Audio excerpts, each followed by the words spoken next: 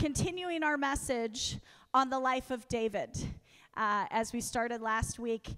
As you know, we said we had an 8-part series. No, literally 2.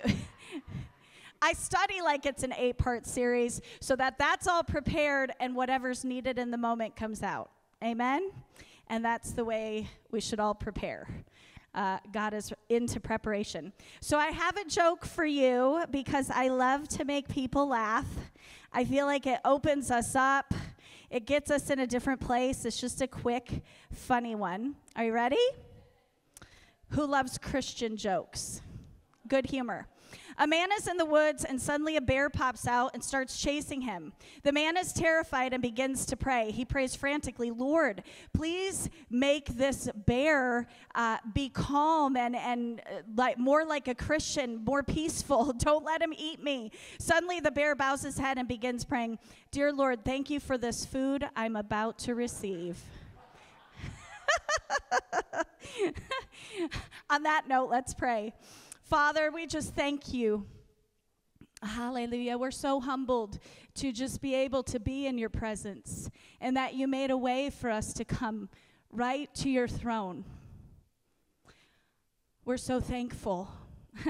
We don't live in the Old Testament like they did. What beautiful things they learned and how they knew your holiness and they saw you in a different way and they came with all these things. But Lord, by your blood and by your body and by what you've done for us, you've made a way for us to come right on in. And so thank you. Lord, we ask that you would speak to us this morning, Lord. Let it not be our words, but your words. Your words, Jesus, are spirit and their life. Lord, I thank you that your word is powerful. It's sharper. Lord, it's like a two-edged sword, and it divides our soul and our spirit. And so, Lord, I thank you for speaking to us this morning, Lord. I pray just like Paul said in 1 Corinthians 2, he said, let my speech and my preaching not be in enticing words of man's wisdom, but in demonstration of the Spirit and of power. And so, Lord, thank you for using us, using Riaan and I this morning to bring your word in Jesus' name. Amen. So for those of you who don't know us and those who are watching online, we are pastors Riaan and Holly now. We are directors over, most of you know us, but in case there's one that doesn't, we are directors over Explore Nations Bible College right here. Our campus meets right here. It starts, guys, September 3rd. Those of you who don't know about it or those who are returning students, we start September 3rd in just a few short weeks. And it is the joy of our lives to serve these guys in that vision. So we are continuing. Last week we talked about David, his heart, and his fight, and his legacy. This week we're going to talk about David's life of leadership and the lessons in between. So I'm going to dive right into that. And actually, I was thinking this morning, this really isn't, the Holy Spirit is so good. He gives us messages out of our messages by the Holy Ghost. And I felt really prompted this morning to tell you guys Jeremiah 29:11 before we get started. And the Lord says he has plans for you. He has plans he wants to show you. He has plans to prosper you and to give you a hope and a future. And I'm telling you that this morning. You may have heard that scripture 1,000 times, 1,000,000 times, and you're like, that's old. That's old news. Guess what? I remember the first time I heard that. My dad, actually, my brother Joe and his wife Julie are here this morning. It's so nice to have them. They came last week, too, but I didn't want to embarrass them last week, so now I'm embarrassing them. I remember the first time someone told me that scripture, and it was actually my dad, my earthly father. And I was about 15 years old, and he took me out to breakfast one morning, and he shared that verse with me. And it changed my life. I finally knew it wasn't just my own plans and my own ideas and my own design of my own life. I don't even get to make my own decisions, but God has a plan for you. Amen? And you can know that plan. You can know it specifically. You can know it clearly. You can know it in every season of your life. Amen? And that's what we do when we come here. I was thinking about this thing we do called church. Been pondering over it this week. You know, there's so many different ways, right? You've got the Eastern Church and how they do things, and they meet in homes. And then you've got our Western Church in America, and we do what we do, right?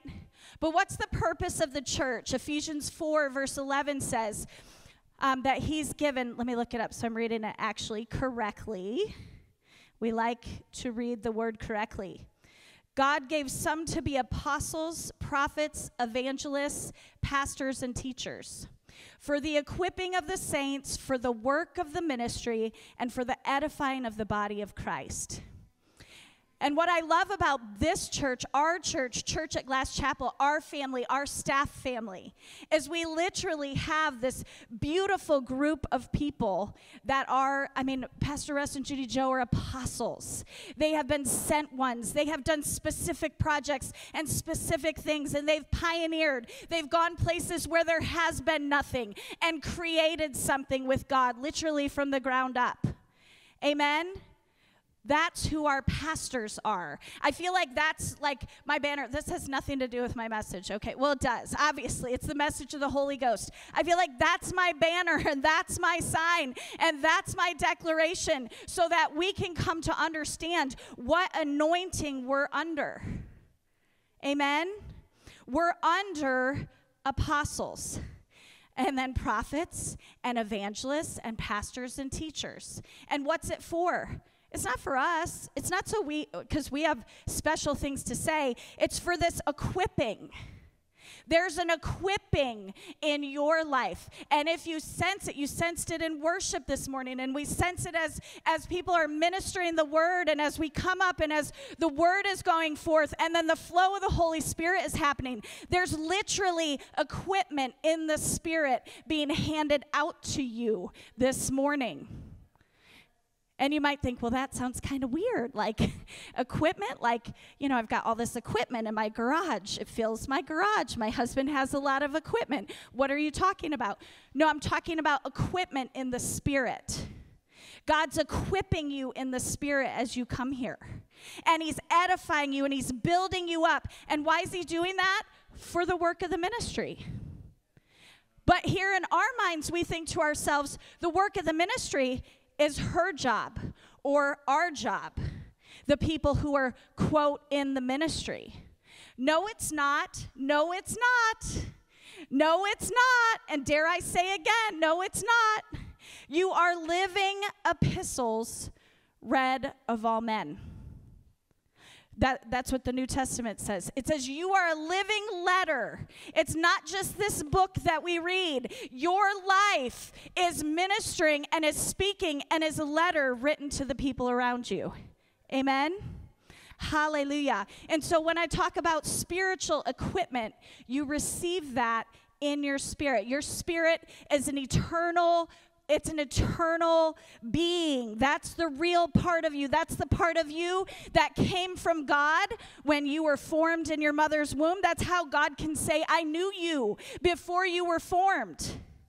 And then he put you in your mother's womb so you could take on a flesh and a soul and come into the earth. Amen? We're going deep this morning. Is that okay? And then we come out and we live this life, and we're living from this higher place. You're not living of this world. Oh my goodness. We aren't just living a life of the flesh. Yes, we do all those things. I get up in the morning, I get dressed, I do my hair, thank God. We put on our makeup, thank God. We do all the things that we need to do in this natural life. But our life is so much more. Amen? So as we go into, I haven't even looked at my notes yet, but that's okay. So as we go into David's life of leadership and how he led, these principles are part of your spiritual equipment. Amen? And then so I'm going to share a little bit more about this. So David led as he was led by God. David led as he was led by God. We talked about that last week in 1 Samuel 23. He was told what the situation was, and he knew what the natural circumstances were, and then he went and inquired of the Lord. He investigated, he looked into, he talked to the Lord, and he got answers, and then he obeyed. Amen?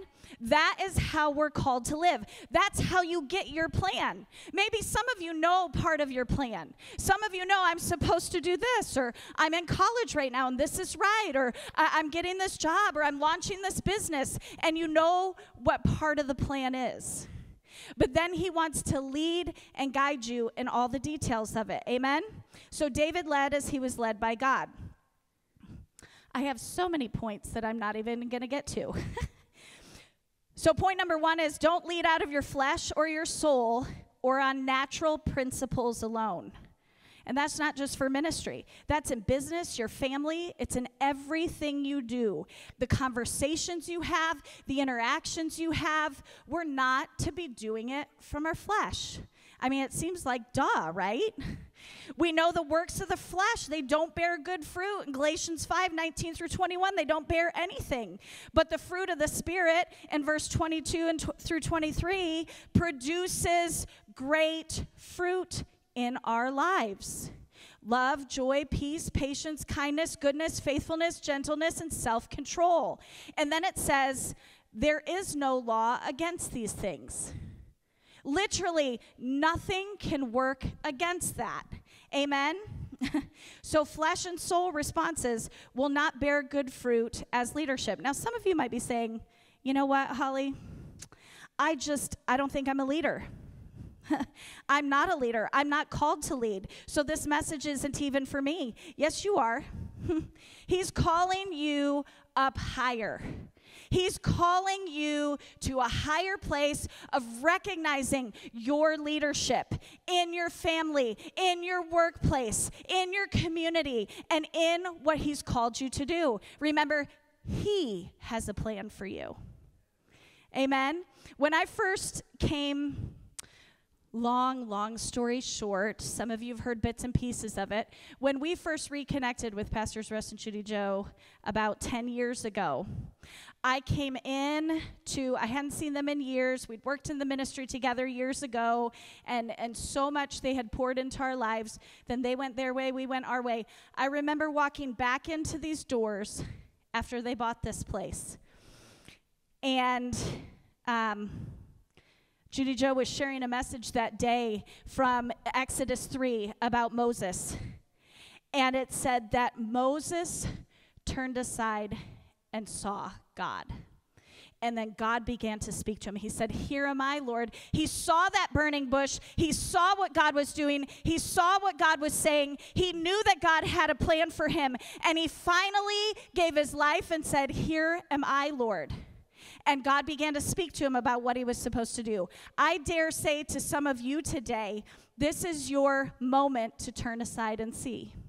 That's what this church is about. That's what this place is. That's what Explore Nations is. It's your moment to turn aside and see all the power and all that God is doing and what his plan is for your life. Amen? So I'm going to go into just a few more points and then hand it over to my amazing husband, who is the love of my life. Amen. So, let's see, where am I at? My notes. So, when I shared last week in 1 Samuel 23, it said there that he inquired of the Lord. And so I am asking you today to begin to inquire of the Lord in every area of your life. I'm calling you up to a higher place and a greater challenge to do that.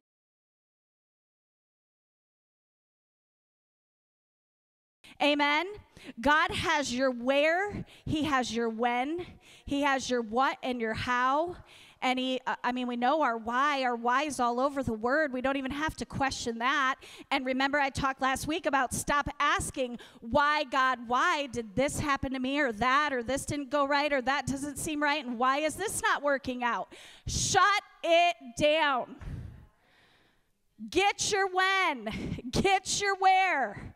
And some of you, where is your location? Your when is your timing. Some of you have got those pieces down.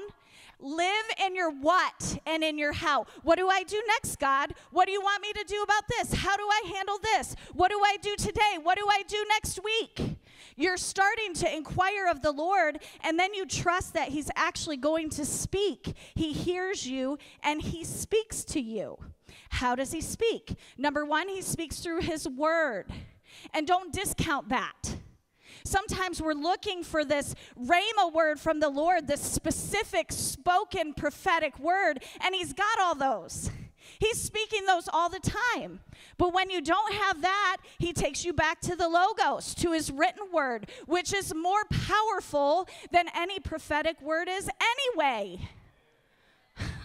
So when you don't know what to do in a situation, you ask the Lord, what do you want me to do? How do I handle this? And from the word, he'll show you. From the word, he'll show you. He'll teach you how to talk to people, how to deal with people, how to handle hard situations, how to lead. David led so many people through the fight all the time. He led hundreds of people through dozens and dozens of battles. So why are we waiting for the easy times? Sometimes we're waiting, well, Lord, I'll do that when. I'll do that. I'll lead when this looks like this. Or I'll decide to step out and do something when this is all figured out. No, no, and no. He's calling you up higher. He's calling you to live a different way. He's calling you to lead through your fight. Amen? Be the example. Be the answer. Sometimes we're looking for the mentor. How about you be the mentor? I used to wonder, Lord, why will nobody mentor me? Why am I not in this situation? This was years ago. Why has nobody, seen me and seen what I want to do and brought me alongside of them? Well, maybe he's calling you to lead. Maybe he's calling you to just obey the word and step out and lead. Amen? Oh, my goodness. Well, let me give you a couple scriptures about how he's going to lead you and then pass it on over. Proverbs 20:27 says, the spirit of man is the candle of the Lord, searching all the inward parts of the belly. So let me tell you how he's going to lead you. It's going to rise up from the inside. Sometimes we're looking here, there. We're looking for answers all out here. And we just get quiet and we just pray in the spirit and the answers rise to the top. Amen? Out of your spirit, man. Out of your time with him. Out of your praying in the Holy Ghost. And you might say, well, I haven't prayed in the spirit in a long time. Okay, start today. Forget about that. Come right into now and do it now. Or I haven't spent enough time in the Word. Oh, you have. The Word you've put in you, it's living in there. It's a living Word. And it'll rise up. Open the book and read it again. And let him speak.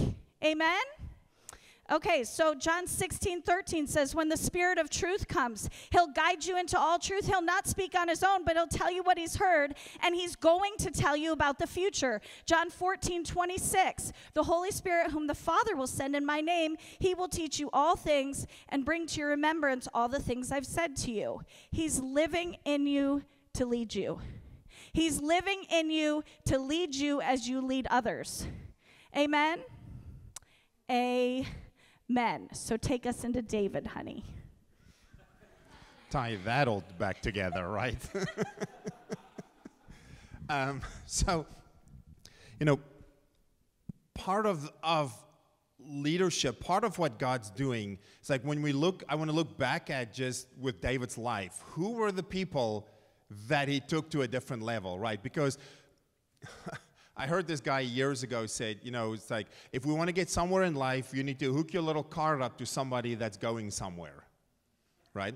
So, and I've looked for those kind of people around me to be like, who can I hook my little life card up that is going somewhere? So if we go back to 1 Samuel 22, verse 1 and 2, it says, so David left Gath and escaped to the cave of Adullam. So we know Saul's trying to kill him, right? This is where we start this off, right? And it says, soon, listen to this, soon his brothers and all the other relatives join him there. Now, I understand sometimes in ministry, family doesn't always join, right? So it seems like you got something that God wants you to do is if your relatives and everybody in your family starts joining you.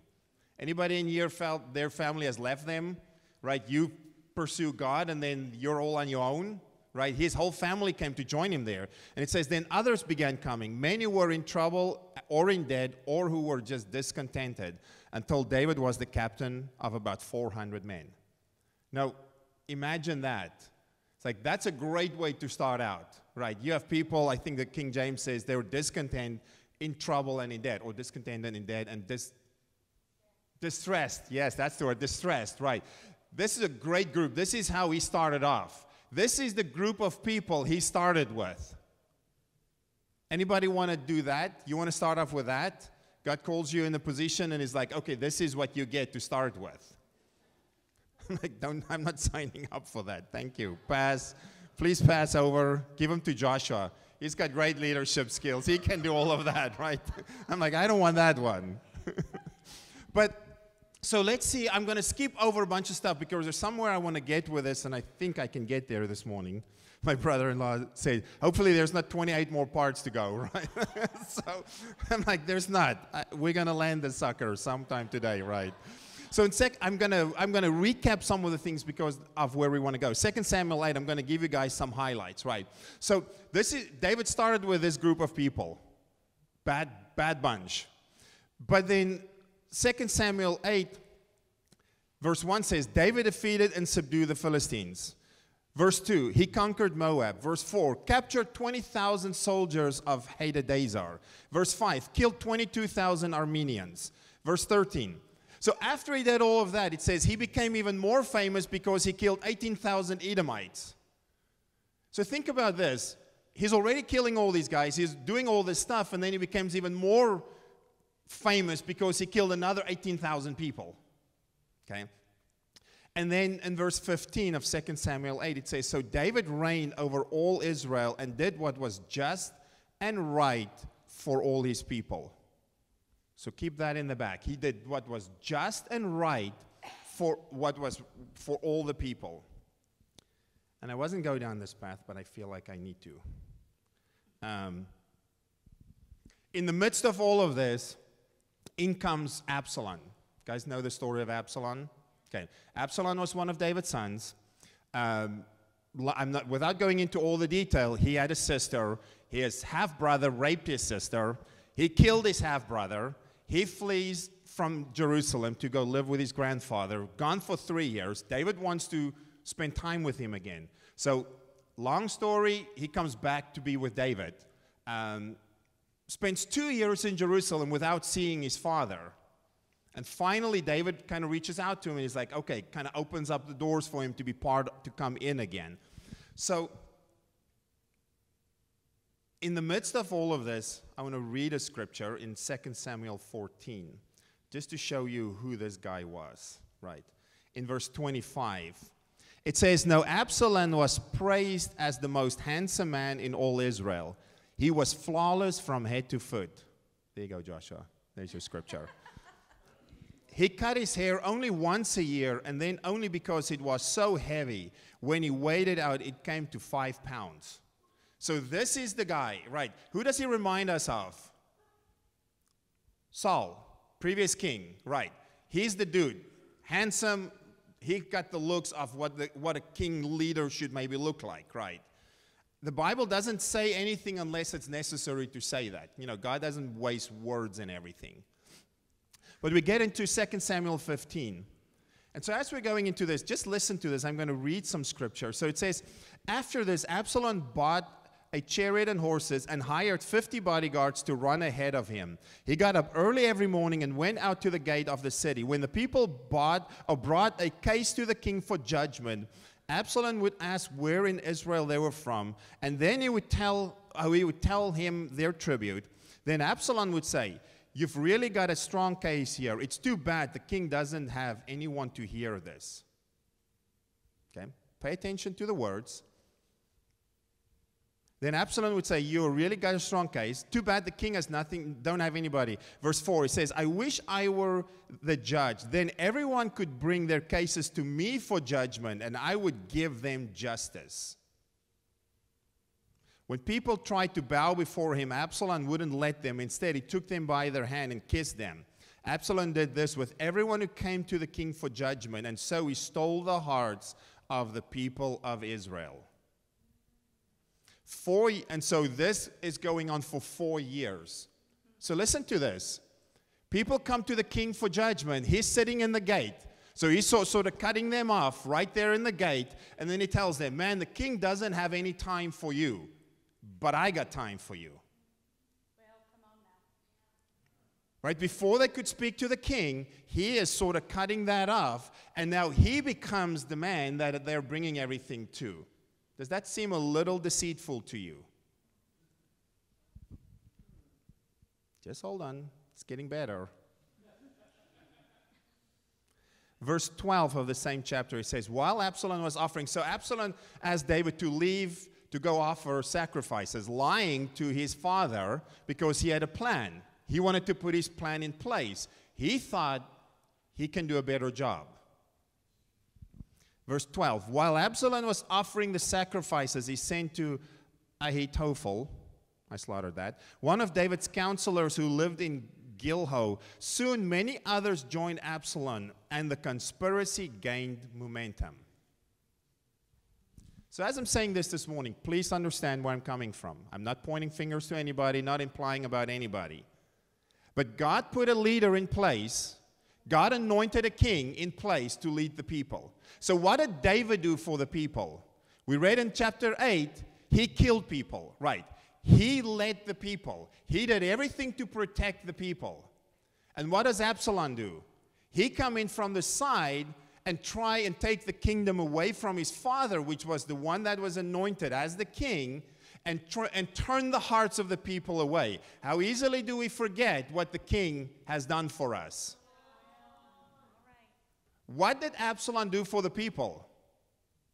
Zero. There was nothing that he actually did for the nation other than deceiving them. Okay? So, then he anoints himself as king, right? David flees, and we'll go to 2 Samuel 18, and I just want to read that. So, David flees with a bunch of people, and then decides to go to war against Absalom. Okay?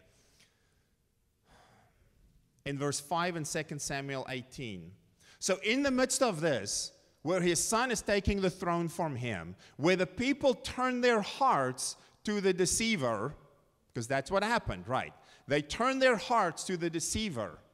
He deceived them by giving them pretty words. You know, it's like, well, thank you for helping. And it's like, no, it's not me, it's you. Let me just kiss you. I'm here for you. That happens. That happens with a lot of leadership, okay? It says, and the king gave his commandment to Joab, Abishai, and Ittai. For my sake, deal gently with young Absalom. And all the troops heard the king gave this order to his commanders. In the midst of that, they're going to war against him. He tells his commanders, be gentle with my son. That's where the heart comes from. That's where his heart is at. Here's somebody that deceived him. Here's somebody that turned the hearts of the whole nation against him. And he still says, be gentle with my son.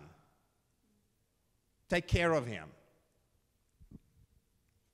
Verse 6 says, so the battle began in the forest of Ephraim, and the Israelite troops were beaten back by David's men. There were a great slaughter that day. 20,000 men laid down their lives. 20,000 people died because of one person's deception. He deceived the nation, and 20,000 people died because of his deception. Let that sink in for a minute. Right. I had no idea what Holly was going to read this morning, right? And she read the scripture. God placed people in positions. Prophets, evangelists, pastors, teachers, apostles, for the equipping of the saint. God placed them there. And it's easy for us to think, that's us. It's easy for us to think, well, it's me. This is all me. Look what I have done. Yeah, it's right. It's easy for us to do that. Yeah, I'll just say that. It's easy to, when we stand up here and we bring a message, and, even last week, Holly and I bring the message, and a number of people said, thank you for that, that was amazing. And thank you for that, we appreciate that. It's necessary when somebody brings a good message to say, that was good, that was anointed. We appreciate the word that has gone out. But it's also important for me to stand here and know that this is not me and this is not my pulpit. Right, I'm not the pastor of this church and the leader of this church. There's somebody else that has been anointed to be in this pulpit and to be the leader of this house. I'm just here to fulfill the call and the part that God has called me to do in this house. And it's important for us to understand, and this goes for everything, for every area of our lives, right? It's like there's people that God have placed in positions of leadership. And it's easy for us to do, what was the word we're looking for? Discontentment bonding, right? We're discontented and then we bond together. And then we have the same issues. I have an issue with Joshua, and you have an issue with Joshua, and you have an issue with Joshua, and we bond together because of our issues. I don't have an issue with Joshua. I love him dearly. Right, but I know I can use him as an example, right? It's easy to do that, and we forget, right? Who was the one that God anointed as the king? It was David. He's the one that fought the wars. He's the one that stood in the place. He's the one that has gone out and sacrificed his life and everything that God has placed on his the calling on his life in order to protect the people and in order to lead the people to where they need to be. We need to understand that, and we need to recognize that. And it didn't happen, in Israel's case, it didn't happen overnight. It took 4 years for Absalom to deceive people and to turn their hearts away from the king. And the result of that was 22,000 people, 20,000 people died because of his arrogance and what he thought he is supposed to be doing. And then David still turns around and he goes back to Israel and is like, are you done now? I'm back. You want to anoint me as king again? This is what I have done for you. And he has not done anything for you. And so it's important for us to understand, even as we're here, even in this house, who is the leader, who is God appointed by God, and who are the people that are there to help. And we are here to help. That's what we are here to do. Enough of that. So, here's the result, right? And I'm going to jump over everything so we can wrap this up. In 2 Samuel 23. So, where did they start? These guys were all discontent. They were in distress. They were in debt. Right. How did they end? And I'm going to give you guys just some highlights on this. 2 Samuel 23, we'll just do in verse 8. So it talks a little bit about David's warriors, right? So here's this guy, Joseph Bashebeth. Okay, say that 5 times fast. Right. He was the chief of the officers. It says he wielded his spear against 800 men that he killed at one time. 800 men. One guy kills 800 men. Then you have Eleazar. But Eleazar stood his ground and attacked the Philistines until his hand was tired and stuck to the sword. Judy Joe loves this scripture. And the Lord brought great victory that day. Then the troops came back to him, but only to plunder the dead. So one guy killed the Philistines, attacked the Philistines. Then we have Shammah. I love Shammah. He's my favorite. He took his stand in the middle of the field, defended it, and struck down the Philistines. So the Lord brought a great victory.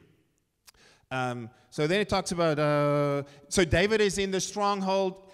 We've heard the story where he just utters, man, I wish I had a drink from the water from the well, right? So 3 of the dudes broke through the Philistine barrier to go get him a cup of water. That's the impact that the leader will have if he truly leads his people. It's like 3 guys attack a whole army to go get the king a cup of water because he wanted a drink. Then there's Abishai. He was Joab's brother. He raised his spear against 300 men and killed them, gaining a reputation among the three. Right. Then Benaiah says, he went down in the pit on a snowy day and killed a lion. He went in a pit and killed a lion. Okay. He also killed an Egyptian, a huge man. Even though the Egyptian had a spear in his hand, Benaiah went down to him with a club, snatched his spear out of the Egyptian's hand, and killed him with his own spear. Who does that sound like? Kind of sounds like David and Goliath, right? These were the exploits, blah, blah, blah.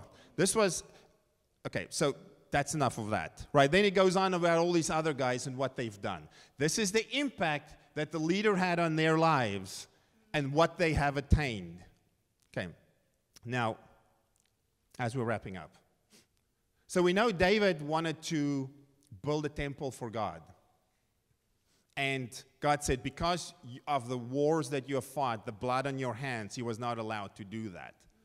So he knew that Solomon was going to do that. So in 1 Chronicles 22, verse 6 and 7, it says, verse 7. Then my son David said to Solomon, it was in my heart to build a house for the name of Yahweh my God.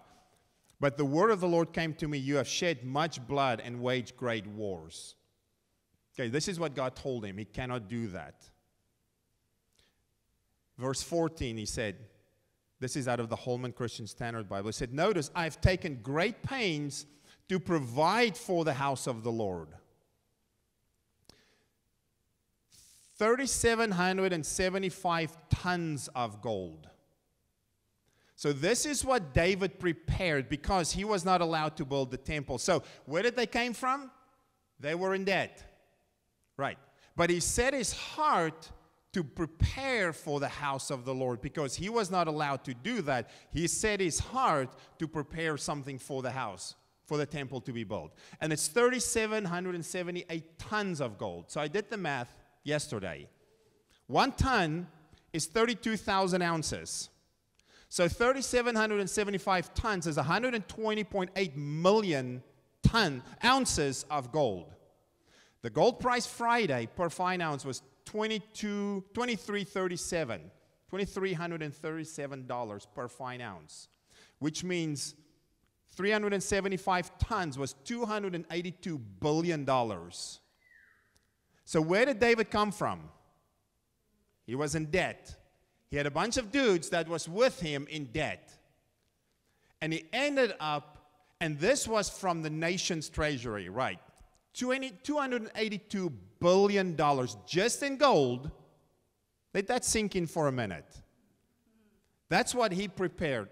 Then we go to 1 Chronicles 29, verse 3 to 7. So this is David. He said, moreover, because of my delight in the house of my God, now I give my personal treasures for gold. This is his personal treasures that he's giving. 100 tons of gold. This is David personally giving 100 tons of gold. That equates to $7.5 billion. Personally, David gave $7.5 billion of gold for the temple. And then it says, verse 6, then the leaders of the households, the leaders of the tribes of Israel, the commanders of thousands and the hundreds and the officials in charge of the king's work gave willingly. Man, we should give willingly, right? They gave willingly. They didn't get to bribe. They didn't were bribed to give in this offering, right? It's okay. Don't get quiet now. It says they gave 185 tons of gold. So here's the guys that were in distress, that were in debt, that didn't have anything. And they end up giving 185 tons of gold, which is $13.8 billion. So let that sink in just for a minute. God placed a leader over the nation. God placed the leader over people. God placed the leader over people that seemed like God had nothing going for them. And over a period of time, he completely transformed their lives. Right? They rose up to be mighty warriors. There was an anointing on David's life to be a warrior. Right. There was an anointing on David's life to subdue nations and kingdoms. And when you read through that, it just is like mind-boggling, all the stuff that he did. It's like war after war after war that he has gone to. There was that an anointing on his life that did that, and that flowed down to everybody that was following him. But there was also an anointing on his life to prosper, and that flowed down to the people underneath him as well. To go from being in debt to be able to give $7.5 billion from David and $13.8 billion from the people. And as a nation, God prospered them to give $282 billion just in gold. That's none of the other stuff. That's just gold. We don't have time to go in all the other things.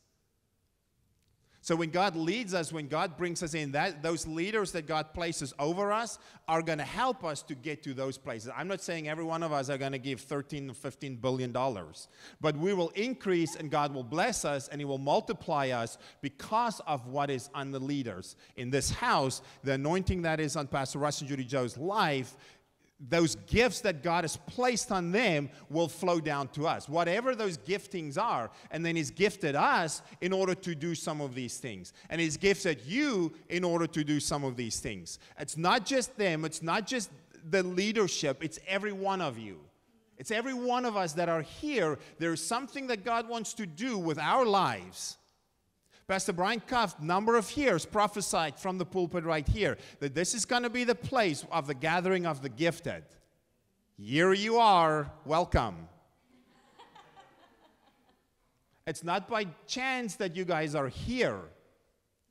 It's not just the fivefold giftings that God placed. There is gifting sitting right here, and there are giftings in here that needs to be activated. And as we're following and we're submitting and we're listening, God will activate the giftings on your life, whatever that might be. Some are gifted for business, some are gifted for leadership, some are gifted for whatever. But there are giftings here that needs to be activated. And as we're submitting ourselves to the leaders, then God will multiply that and bring and activate that. Amen?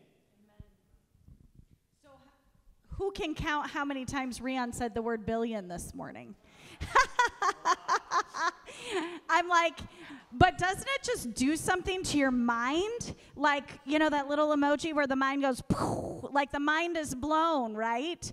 And what I love about him saying that and sharing that is, you know, sometimes we look at where we are and we can't imagine to what God wants to take us to.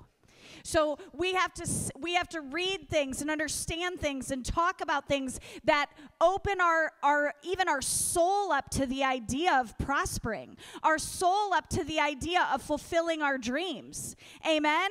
We have to rise to this place in our spirit and open our soul so that we can live it out. And I love how he talked about the anointing of that leadership. It's so important, the anointing that's on leadership. Because it also, I was thinking back to Isaiah chapter 10, which talks about the anointing actually breaks the yoke of bondage. That's what it does first. And that's what it continually does. It will break the bondage and the junk and the gunk off your life to then cause you to go into anointing of prosperity. Amen? In every area. 3 John verse 2 says, Beloved, I pray that you would prosper and be in health even as your soul prospers. That's the heart of a pastor, right? Is to help us prosper and help us to come up to a new place. Amen? So, oh my goodness, the lessons of leadership in the life of David. And what struck me more than anything, and Riaan and I were sitting yesterday, and worship team, if you guys want to come up, we're wrapping up. This is my wrap up. This is my wrap up, you know, and from Michigan, you wrap for a while, you know. Joshua and I come from Michigan, and I come from a church, a gospel church, where they can preach and preach and preach, right? Until they'll stay all day. Don't worry, we won't make you stay all day. We know what time to stop. But as Riaan and I were pondering over the story of David, what struck me more than anything honestly was his relationships. He led from a place of deep love and deep relationship, and he let people in. And then even when he let people in, he was betrayed over and over again, right? And then his generals, they betrayed each other in the middle of that. Listen, God is calling you to lead in the middle of your fight, in the middle of your pain, in the middle of being hurt, in the middle of a storm. He's calling us up higher. Amen? Hallelujah. I just sense it in my heart so much today.